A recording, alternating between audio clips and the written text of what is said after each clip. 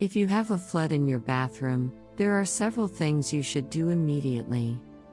If the bathroom is flooded, it's best to remove any standing water. Use a wet/dry vacuum to get rid of excess water. If the water isn't too heavy, open cabinet doors to allow the air to circulate. If the flooding is extensive, turn on fans to dry out the area.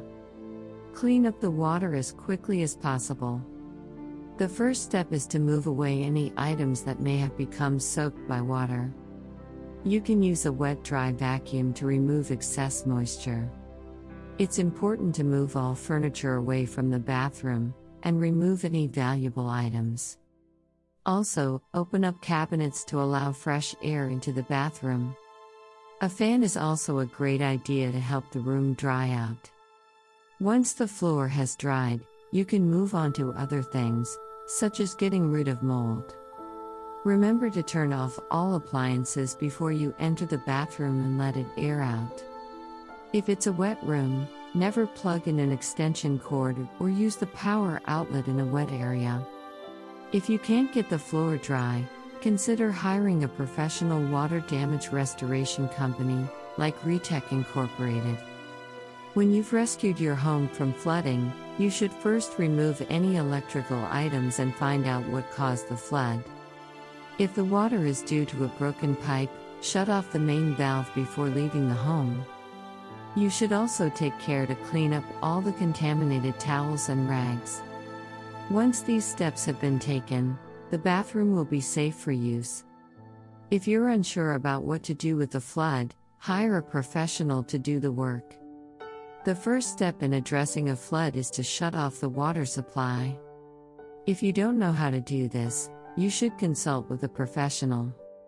When the water has flooded your bathroom, the first thing you should do is turn off the water and close all faucets. Once you've completed this, you should start drying off the area.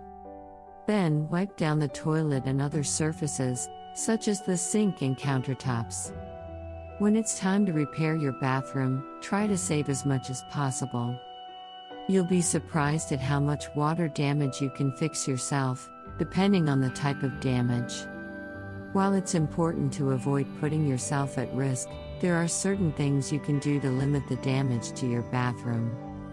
Whether the leak happened from a broken pipe or a burst pipe, it's best to call a professional as soon as possible.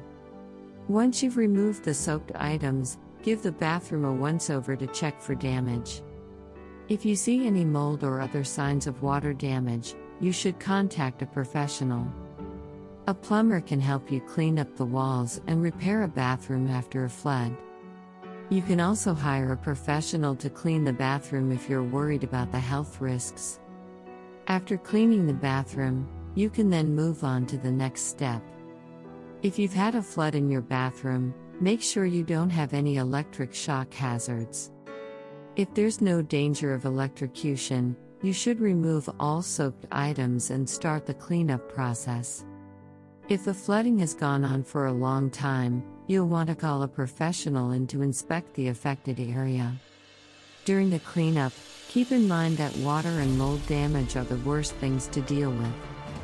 If the bathroom is flooded, you should switch off the electricity at the fuse box. The flooded bathroom is a potential electrical hazard. If there are any appliances or electrical devices in the room, be sure to remove them. If your floor has any standing water, you should clean it up with soapy water. When you've finished cleaning, it's time to call a professional and call the plumber.